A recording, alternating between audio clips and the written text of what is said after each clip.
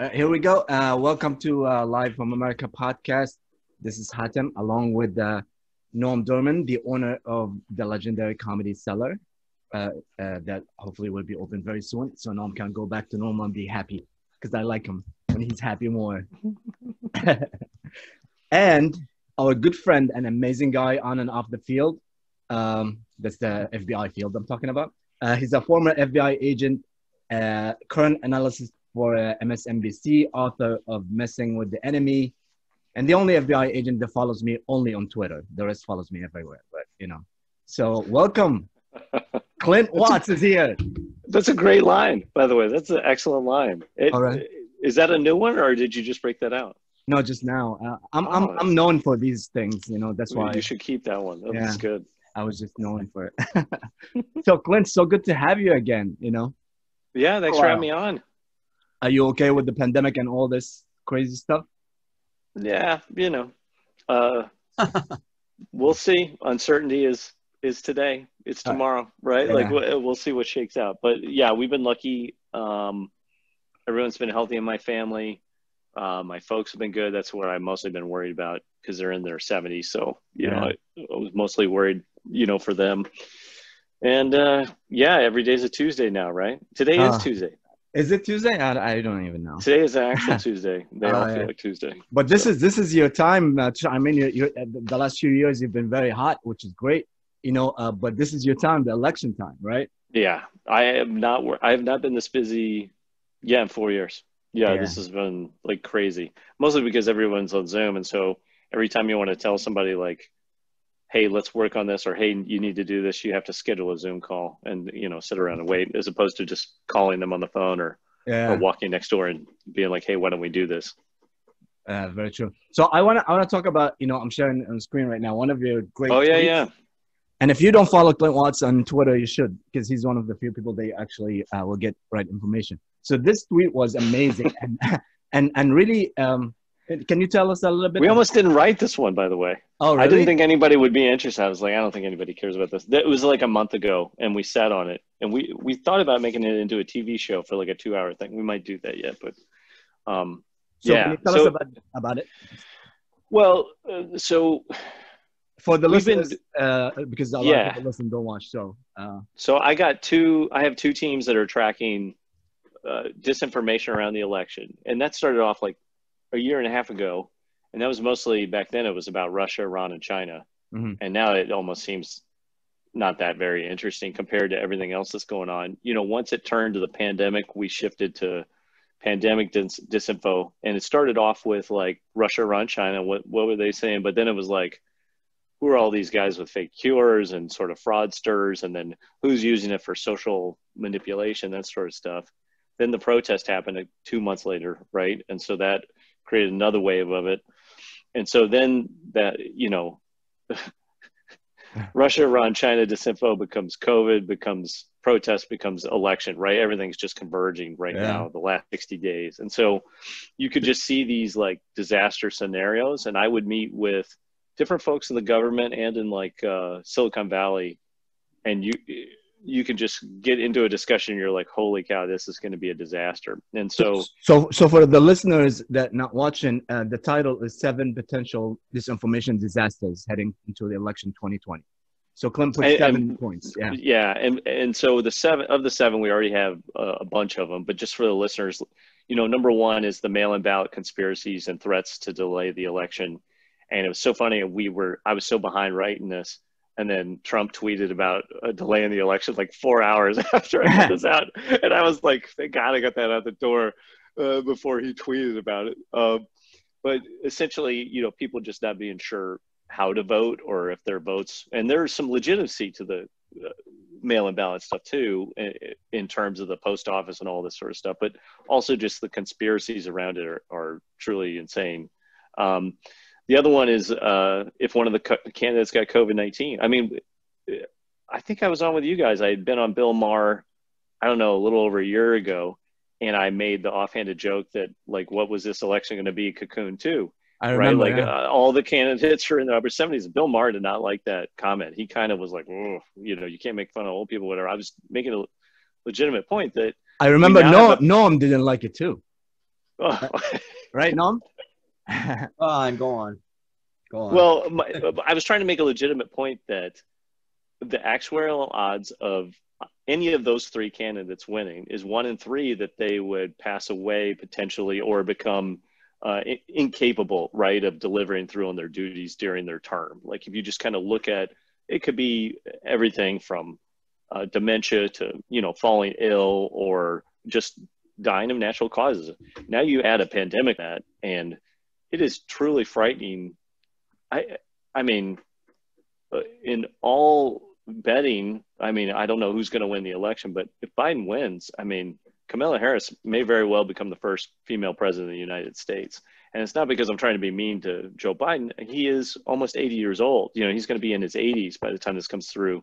I remember as a kid, everyone was talking about Reagan. I mean, Reagan was in his late 60s, early 70s, you know, at this point.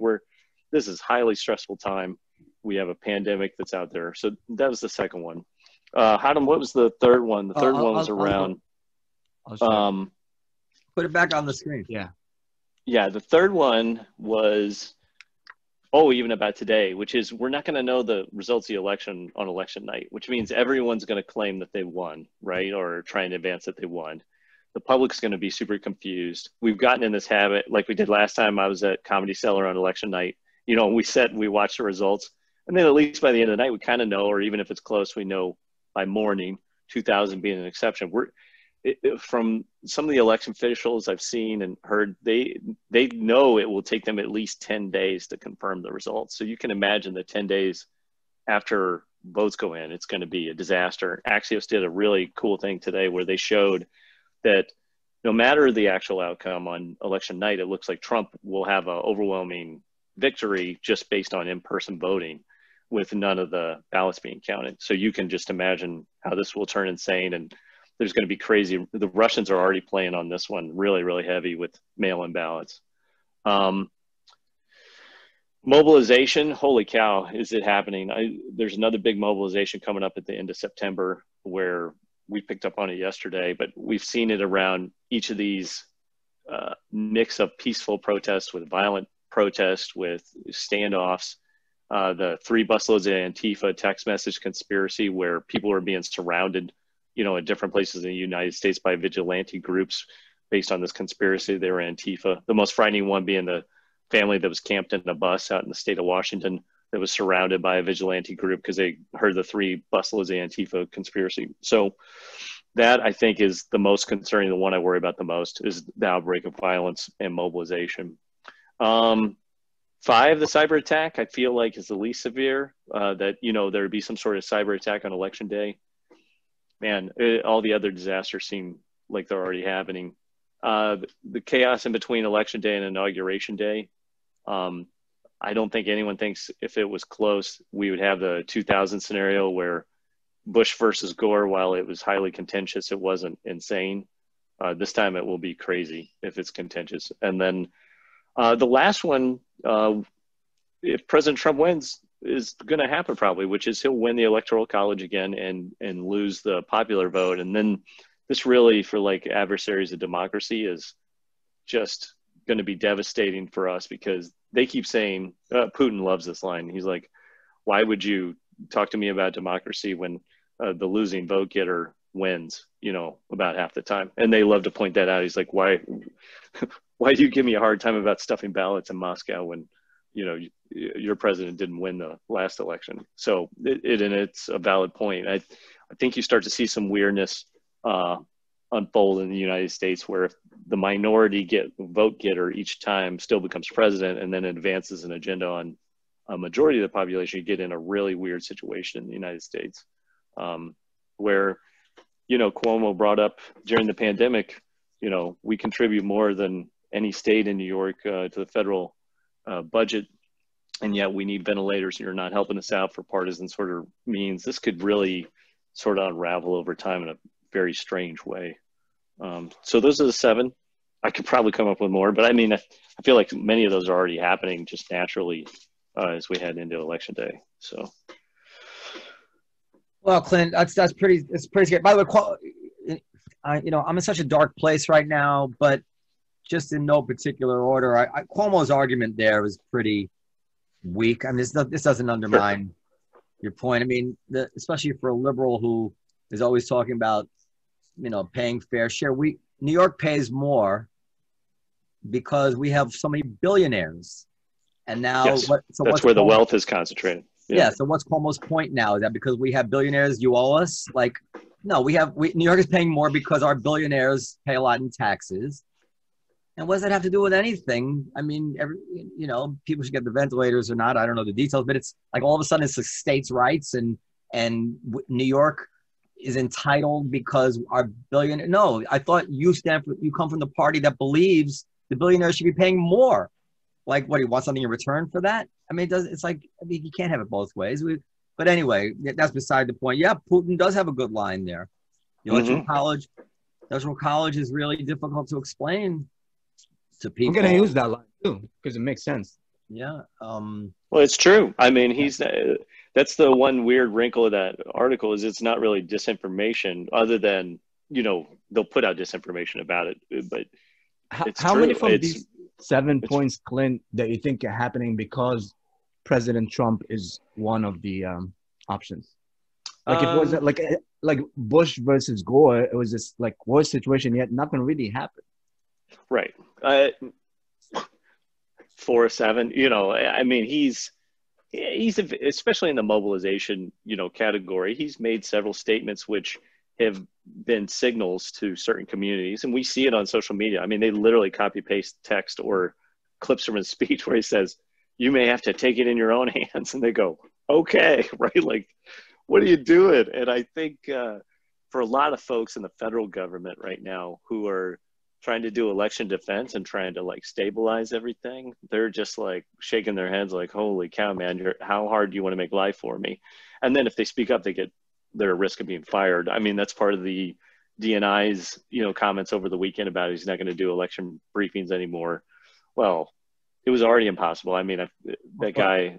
So let's stop on there for that. By the way, it keeps coming in my head. Like, what if the issue was reversed and it was like a very poor state with a lot of poor minorities, like Mississippi or something? Sure. And Cuomo said, you guys are a bunch of leeches. You barely pay anything in taxes, and now you want your ventilators. I mean, this is such it's a very Trumpian way to think. It's a terrible logic that they stepped and nobody called them on it, of course, because no one will call anybody on the left on anything. But so the DNI thing. So the argument that I heard the guys say was they had some kind of briefing, and of course it all immediately leaked. Sure. And he's like, no more of this. We're going to put it in writing from now on, and that's it. Now, is that a legitimate argument? No, because look, they do the written assessments as it is now, but the whole point of the written assessments is like, how did you arrive at this assessment? This is the same, process we pursue in everything in the government, right? Justice Department or whatever it is. You can't just write stuff down because then it's like, if you're not really held to be challenged on it, then it's a bunch of nonsense. And that's what the oversight of the committee is for. And, the other thing is like Ratcliffe's statement. Let me stop. I actually agree with you, I think, but it's still a legitimate question. So how do we handle the leaks at the point where basically for certain that if you brief these people, it's going to show up in the New York Times? It's never not happened. Sure. I have my own ideas, but how would you handle it as the executive? Honestly, like in the weird context it is in, I would kind of pursue a public hearing rather than a closed door one. Then whatever you say is like actually out there, and then the people can watch it. The other part is then but then the Russians could trace back sources of intelligence or something. I mean, you could still, even the stuff that got leaked out, this is where it's a little kind of flimsy with Ratcliffe, is the stuff that got leaked out is not sources and methods kind of stuff. Like, look, you can go look at what the Russians are putting out right now, and they are direct mailing to Ron Johnson at the Senate from Ukraine, dirt on Biden or whatever. This is openly in the news. I mean, I don't really think there's a whole lot. What's your idea, Noam? Well, what I would do is I would drastically limit. I would take the Senate Majority Leader and the House Majority Leader, or the Speaker of the House, I guess, and the the committee chairman, whatever it is. You know, that's the Gang of Eight Yeah. usually, you know, that they tried to do, but that kind of fell apart with the Nunes fiasco going to the White House and getting things selectively declassified or whatever. Yeah, but that's what I would do. I would take it down to such a small number that a leak would be very difficult to occur without, you know, being obvious. And then I'd tell them, listen, and if this one leaks, from now on, no more meetings. That's what I tell them, because that's perfectly fair. At some point, you dudes are in charge of the secrets of the United States of America. And if you can't be trusted to keep a national security briefing secret, then, you know, we have other bigger, more important things than you to worry about. So we'll give it to you in writing. But I don't think, I think he jumped the gun by saying that's it, it's in writing. And by the way, I think it was also not in his own best interest to do so, because it looks terrible. Yeah, he did two things.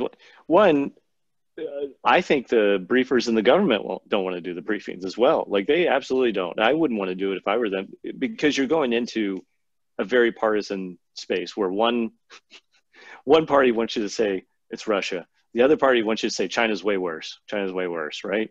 And to confirm the political narratives. So you don't want to do the briefing. So, you know, there is that element of it, but it does look worse because he also totally undermined himself to look like he doesn't know what he's talking about, because his statement didn't answer the question. The question is around election interference. And he said, China's way worse of a national security problem than Russia. And I don't think anybody would probably argue with that, you know, on the whole. But the Chinese waste very little energy on the election because there's no bridge for them.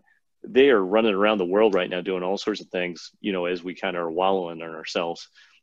For them, it's like there's just very little to gain. It's not like Joe Biden is going to turn around and go, hey, we got to team up with China after the pandemic, right? This is never going to happen. And we're doing a lot of China watching, and it's interesting to watch the Chinese discussion in China, which is there is debate about who is better or worse for them. And I would say that they slightly favor Biden, but they're concerned as well about Biden. The discussions are interesting. The business people in China see Trump and they like him because they're like, at least we can negotiate with this guy. He's a businessman and we can jockey back and forth. The senior leaders of the Chinese government say, well, he's unpredictable, and they like predictability. It lets them set a trend line. But Clint, isn't China is the only country that succeeded to take over social media from the US with TikTok? You know, it's so the TikTok thing is super interesting, right? It's the only one that doesn't suck, that comes from afar and that Americans like, right? They love it. And it does have data privacy issues. And their algorithms, their AI is really good on TikTok. Yeah. That's why people are so like addicted to it, I think, like right away. And they say that it's a way of Chinese intelligence to kind of like be inside the US without an influence maybe a lot of things. Sure, I mean they can do that. It is making their AI better than ours. But I would tell you any country right now that wants to influence the United States is buying up all our data through a bunch of data brokers anyways. Like everything you put on Facebook or whatever can be, acquired in 1,000 different directions. If you talk to anybody who's doing like digital marketing, they're like, what do you want to know? And no one goes, but when are you a foreign company? They go, okay. What I'm worried about is that TikTok is kind of targeting the little generation, the young generation that's not even into election yet. Nobody targeted that before. Like anybody from 12 to 15 is like huge in TikTok. So when you get the information early and try to influence that eventually could win them a lot of things. Sure, but you can do that on YouTube as well. I mean, if you want it, you can get it. I mean, I think that's what's remarkable about the Chinese. They kind of are like, yeah, TikTok is one thing we got and we'll totally use it. But they also know, like, I'll just buy a stake in one of your companies and I'll get it that way, right? Like there's more than one avenue to get that stuff, and they're going to pursue all of them. Like they're strategically thinking so far ahead. They're like, okay, you take TikTok now and I'm going to go buy a media conglomerate in Mexico, right? Like that, we'll figure out another way to get in there and do it one way or another. Hey, Clint. Yeah. So we're friends, and, can I just tell you why I'm so dark and what actually I'm thinking about when you're talking about all this stuff? Yeah. So I've become really, really dark because I find that I just am not seeing the world the way a lot of friends of mine who are good people are seeing it, and to the point where it gives me some self-doubt. I keep wondering if I'm, deluded or biased or whatever it is, or if they're missing it, or if it's somewhere in the middle, but I can't find common ground. And so I'll give you a few examples, but what I'm thinking about while we talk about Russia and disinformation, and I know that people are going to roll their eyes when I say this, and I say to myself, this is nothing compared to the disinformation I'm reading on CNN and the Washington Post every day. And I just give you a little example, just wish someone would tell me what I'm missing because I'd feel better. So just like, for instance, on this big issue of the mail-in ballots, right? Sure. So before this became a Trump issue, where do I have it here? Before it became a Trump issue, in the Times in, where is it? 2012. They had an article, error and fraud at issue at absentee voting rises. And they had this paragraph. In the last presidential election, 35.5 million voters requested absentee ballots, but only 27.9 million absentee ballots were counted, according to a study of Massachusetts, MIT. He calculated 3.9 million ballots requested by voters never reached them. Another 2.9 million ballots received by voters did not make it back to election officials, and the election officials rejected 800,000 ballots, suggesting an overall failure of as much as 21%. So here's an article in the New York Times when it was not a partisan issue, saying that at a time, when we weren't buried in mailed ballots, but just like a normal, predictable amount of ballots, we had a failure rate of as much as 21%. So then Republicans or Trump, whatever, say, listen, we have a problem here. Like, this could be a total disaster of mail-in ballots. And then the Times will write an article now that says their headline now is, voting by mail is popular, so is the false idea that is ripe for fraud. I'm like, you're going to have to do a lot of convincing to get me to say that the headline that was written in the middle of the partisan craziness is the one I should rely on, and that the calm story that was written when nobody had a stake in it is the false one. And I'm like, well, if it's 21% of the ballots were bad in 2012, like, what are we going to be up against here when old people, not smart people who don't read that well, are going to fuck up their ballots, and you're going to have ballots around like dollar bills, and people are tempted to steal them. I mean, there's so much that could go wrong. When has a system ever worked right on its first trying? Look at the Iowa caucus. I mean, this excess of optimism, as you know, Clint, everything fucks up from an excess of optimism. And all I'm seeing now is, and this is just one issue, everybody's circling the wagons around this mail-in system because Trump is obviously criticizing it. So he has to be wrong. He's doing more than just criticizing. Or undermining it. Trump is, yeah. I'm not trying to. Yeah. I think that's where the problem lies. It's not.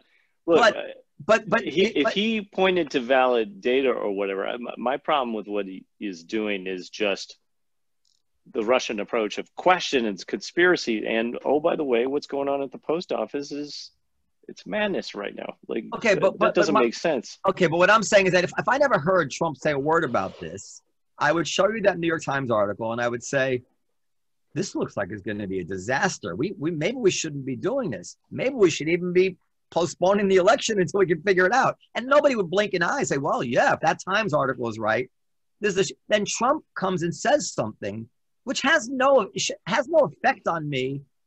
I mean, I recognize his bad motives. I recognize everything you're saying, but it has no effect it ought not have any effect on my opinion of the underlying issue. Yet it does affect everybody's opinion of the underlying issue. And that's a distortion, because it doesn't matter what Trump says. It doesn't change a thing as to whether it's true or not. Same thing with the post office. I mean, there was this 5 myths about the postal crisis in Politico, and it just debunks everything. A lot of them, yeah. Yeah, the post office is swimming in money, and everything that's being decommissioned was decommissioned prior. It was planned, and I mean, the rate of the volume of mail is in half from what it used to be. I mean, literally, if you read the Politico article, there's nothing left to the post office scandal.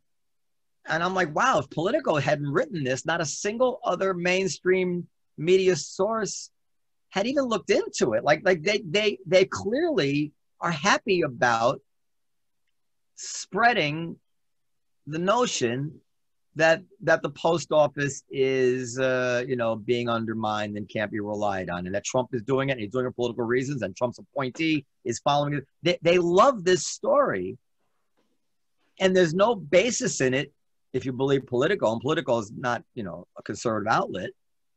So I'm like, and I was also read a Russian Facebook post. The Russians could never accomplish this kind of thing. Everything is American made in this cycle. That's the first thing. I mean, there's. Am I missing any? Am I getting any of these stories wrong? Because all my friends believe the post office is totally a conspiratorial outlet, and they're sure that mail-in voting is going to be fine. Yeah. So here is where on the Russia stuff or whatever.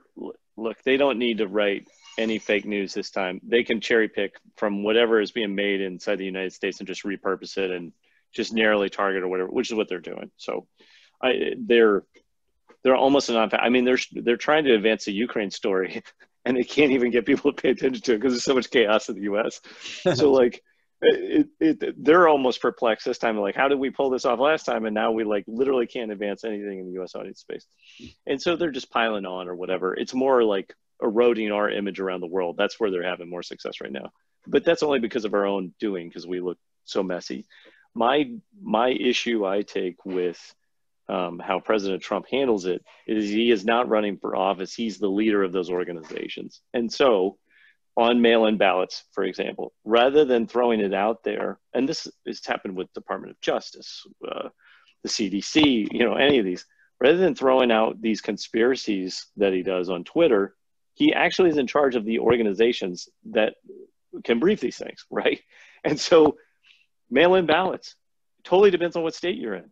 Some have been doing it for a long time, so there's no real issue about it. Like you said, this isn't their first time. They've done it many times, and they got it worked out. People fuck them up themselves. And look, sure, Bush beat Gore because all these old people were voting for Pat Buchanan by accident. I mean, this can be, it's serious. Yeah, but that's always been there. So what I would have hoped would have happened if I had had a series of leaders in the U.S. government that were worried really about the election integrity rather than like whatever their political stuff is turn to the Department of Homeland Security, which has a group called CISA, and say, we need an assessment of mail-in ballots in this amount of time. And they're already doing it. They already have it as their mandate, right?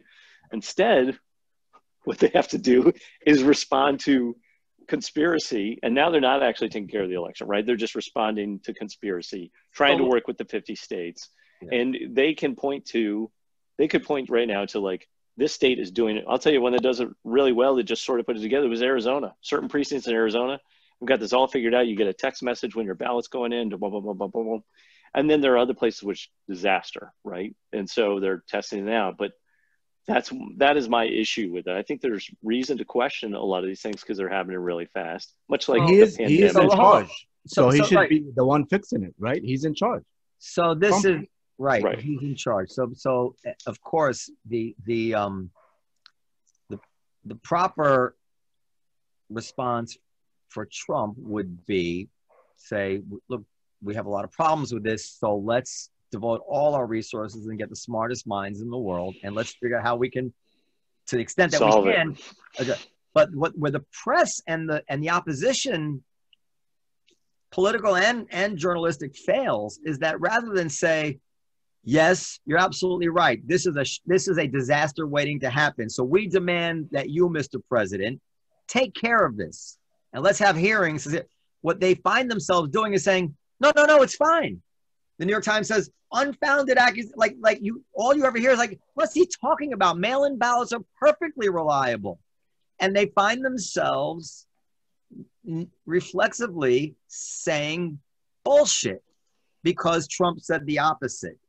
And now, if you speak to the average liberal, they will tell you, mail-in ballots there's no risk here. This is easy. and they're gonna, you know, but I'm not gonna mail my ballot in. yeah, but the truth is gonna bite them on the ass, because Sure.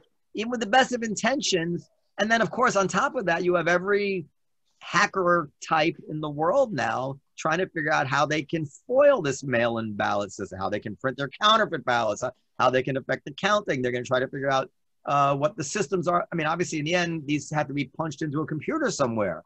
How do you get into those computers? I mean, and I mean, this is a really dangerous election we're heading into. I have a theory. So dangerous. I think that maybe the better idea would be to have 7 days of in-person voting, splitting it up, you know, 6 feet apart, and not even take the risk, and you know, allowing absentee ballots. But that seems a lot. I mean, let's not kid ourselves. We say protests are okay. We say this thing is okay. We say that thing is. All of a sudden, voting is not a good reason to put on a mask and go out. Or there certainly ought to be a way to have people go to the polls with social distancing, the same way they go to the grocery store. I mean, people are going out and taking care of themselves, and vote in person to the extent that we can. That's what I would try to do if I were president, because this is really risky, I think.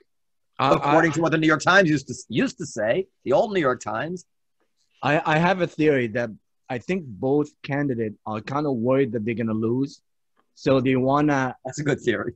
Yeah, I really believe so. So I think they want something that they can have an out where they can be maybe, you know, lawsuits involved and all that, you know. So, I mean, that's the only thing that makes sense. But again, at the end, Trump is in charge. Like you said, like you came up with like 5 good ideas right now, you know. Like, why can he, instead of point the problem, is fix it? I think because they both really want to win. You know, they don't care about the country anymore. That's well, I think part of the problem is just, look, I just know from people I know that have been in government, even if they're conservative or whatever, the frustration is long boiled over that you're reacting to your boss's tweets rather than like doing the mandate of your job, whatever it is, right?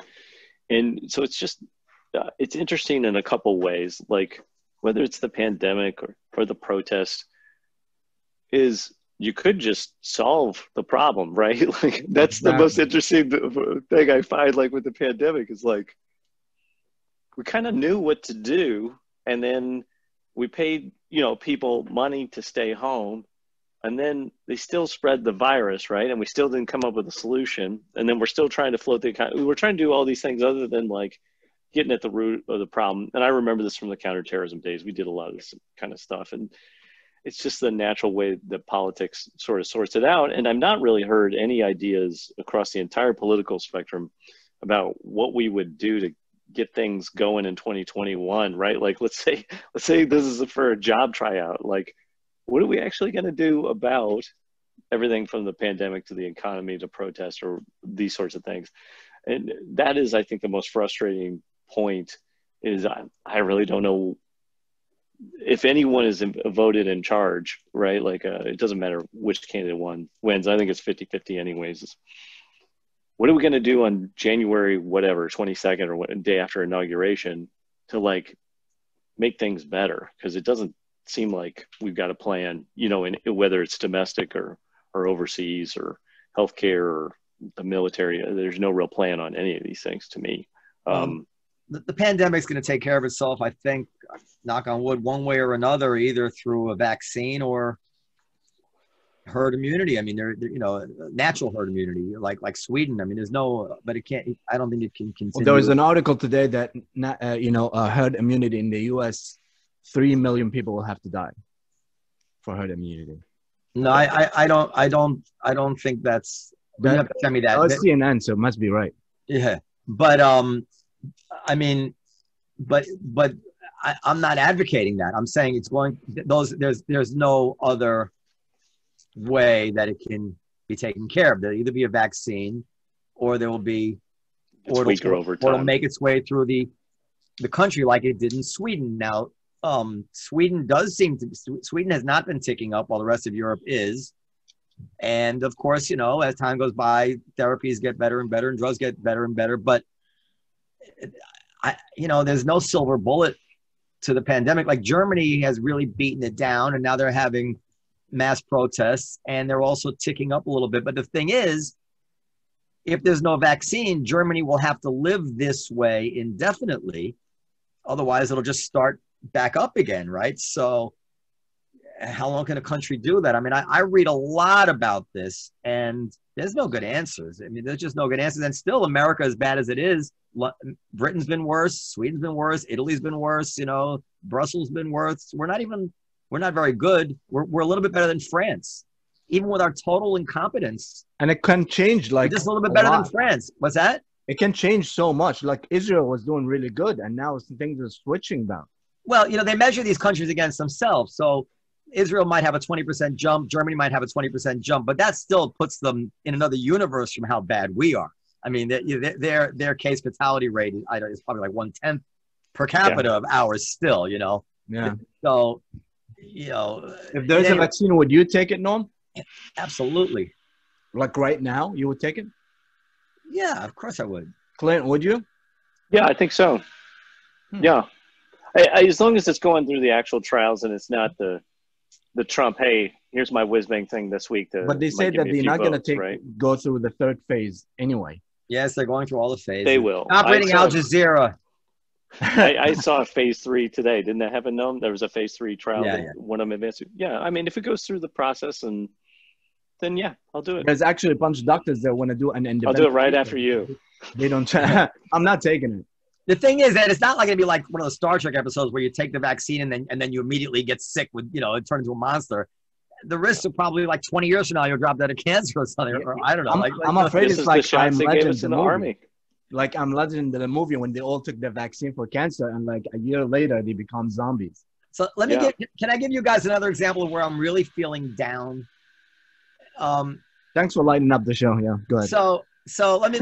I'm reading from the New York Times. Let me just, I get so like self-conscious when I start reading out loud because I feel like I can't hold attention. But let me just read a little bit of it. So a dude, a black kid, right, is being chased by an unknown group of people into a parking lot. Being chased by a group of white people.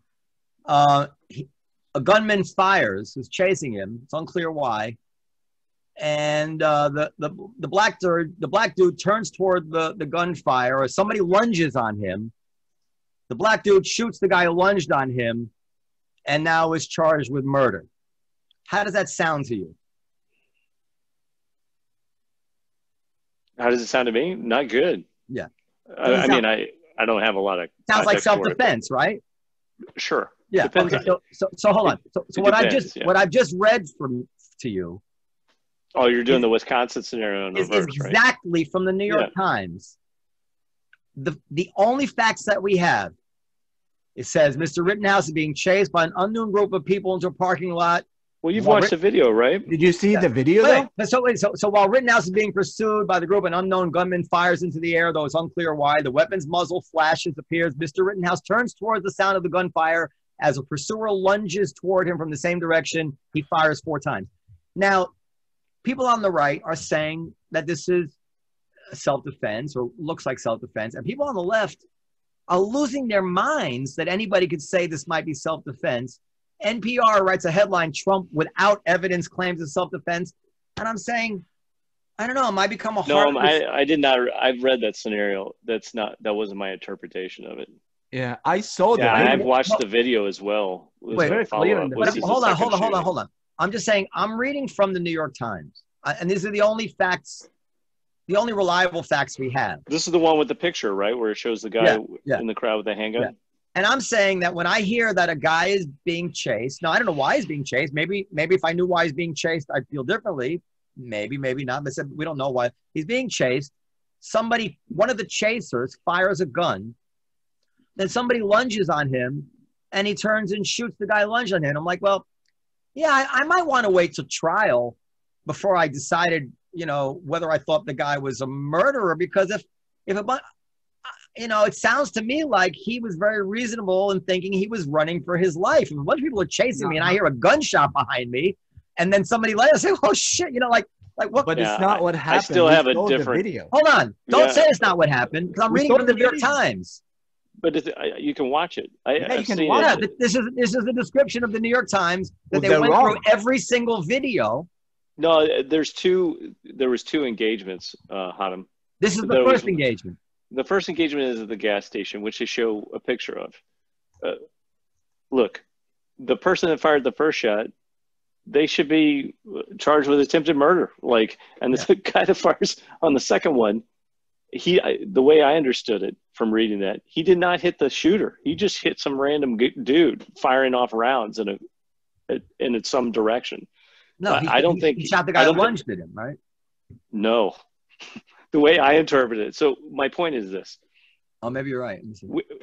So a guy comes out of the crowd, fires a gun. Sure, that guy should be charged and should be investigated. Second part, though, is a guy with an AR-15 swings around in a parking lot and just fires and kills what I understand to be an innocent bystander to this whole shooting situation, just out there, gets shot.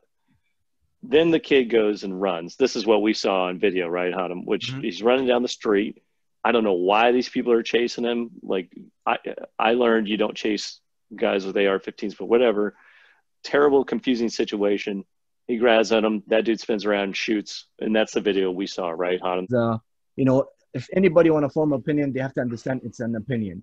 And I think if you form an opinion, you can't form an opinion based just on the article. You have to watch the video. You have to watch everything. The second thing is Clint is a former military, FBI. I think from watching the video, he have a certain way of understanding more than anybody. The way the kid was carrying the rifle, the way the kid was aggressive about it. Like a lot of things, I feel like Clint would really understand from this video, being with his background. Oh, well, look, hey, Noam is right to bring it up for another reason. We're going to have more of these in the next 60 days. No, absolutely. I'm not saying there's going to be I'm another saying, rally here on the I'm saying it's the same thing I tell people when I tell people, Yeah. would you ever vote for Trump if I try to convince you? And they will say, no. I was like, so why you expect people to vote for Trump to change their mind? Nobody want to listen anymore. Nobody want to change their mind. Everybody was just defend their point, So anyway, I want to move to the election. Your prediction, Clint. 50-50. Yeah, 10 days ago, I would have thought it was Biden. Today, I think it's Trump. So, yeah, we'll see. It comes down to only 6 states. That's all that really matters, in the contest. So, do you think if we have somebody other than Kamala Harris, it would have been a better choice? It would have been better for him? Or not really?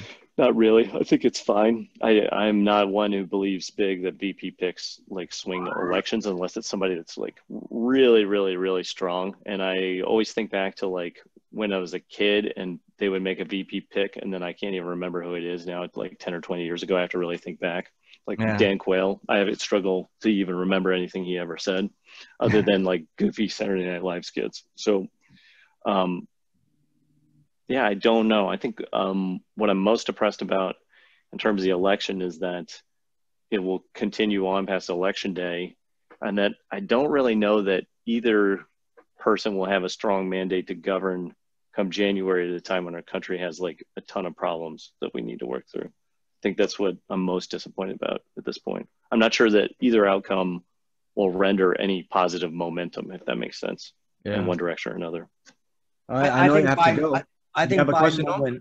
By the way, we didn't get to the second shooting, and the second shooting is a much less favorable account to Rittenhouse. I think we never even got there. So I'm not the second shooting. No, I think just so you know, from my perspective, I don't on self-defense charges, and having worked through that at the FBI, I don't have a strong sympathy for people that put themselves and arm themselves in dangerous situations as self-defense, if that makes sense.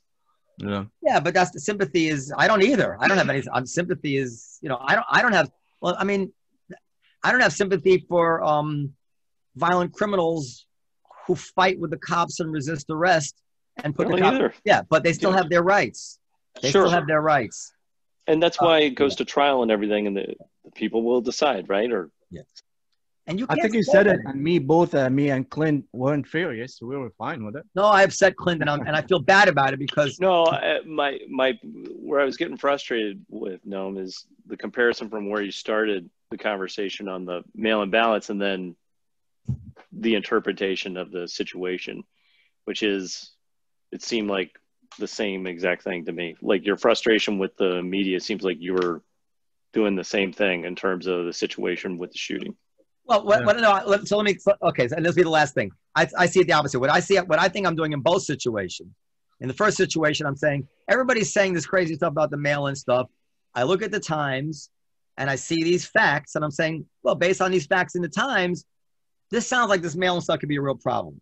Everybody's saying this kid's a murderer and anybody says his self-defense is some sort of monster. And I look at the Times and say, well, based on these facts in the Times, I could totally see how it's self-defense. I'm not saying it's self-defense because there's 6 minutes prior, we're going to get testimony on and everything very reliable. But I'm saying just as a disinterested, just going on the facts on both these issues as presented in the New York Times, I see reasonable positions here that shouldn't make people pariahs for wanting to discuss it and, God forbid, disagreeing. My God, you like there's a received wisdom you're supposed to have on everything now. Clint, what do you have going on the next couple of months? I'm sorry, Clint. You know I love you. It's fine. It's fine. Yes, I love you too. No, I'm not going to fret about Clint, this. don't forgive him. Juanita came here. Say hi. My wife came here, and my wife wants to. Hi, Clint. Juanita, how are you? It's been a while. It has been a while. Yes. I have sent all our friends, and you can add Clint to that list. Juanita, can you host the next show? What? What's that? Can you host the next show? You were great. Noam is pissing people off. I would totally host the show. I want to say something about this shooting. We need to change the gun laws. It's just so ridiculous. Agree. What law allows at a protest where there's so many people for all these people to be armed? He was not the only person armed at this protest. No, there were 16 other shots. It's just insane. Most people were probably armed.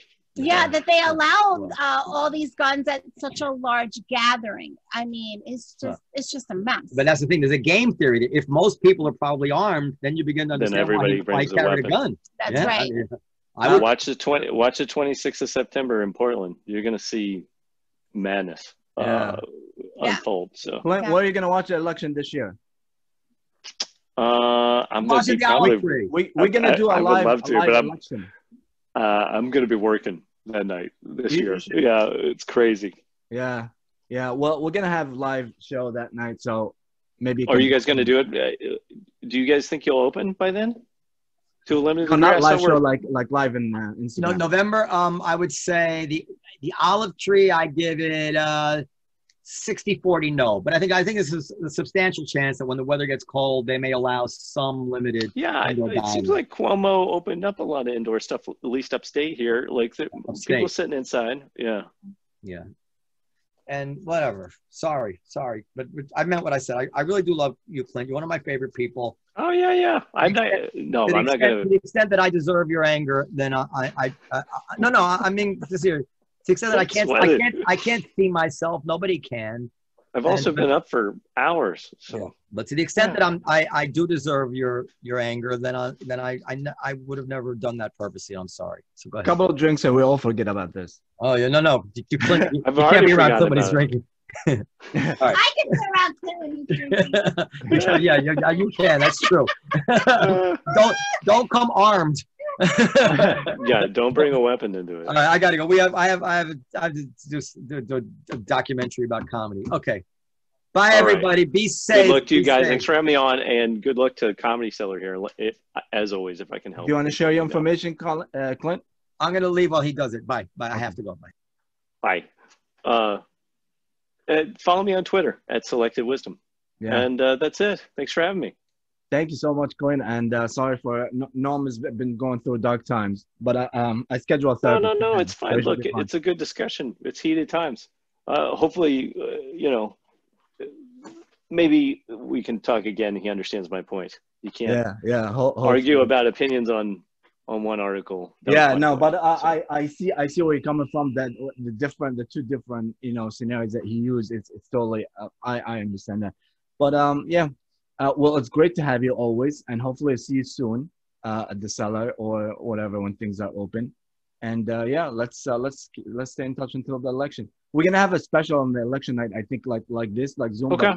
Well, definitely let me know because I'll be working that night. Yeah, So but people will. if you want to talk We'll have it disinfo all stuff night. or whatever, hit me Yeah. up. Okay, great. Thank you so much. All right, take care. You mean brother. election week, by the way. Oh yeah, absolutely. All right, take care.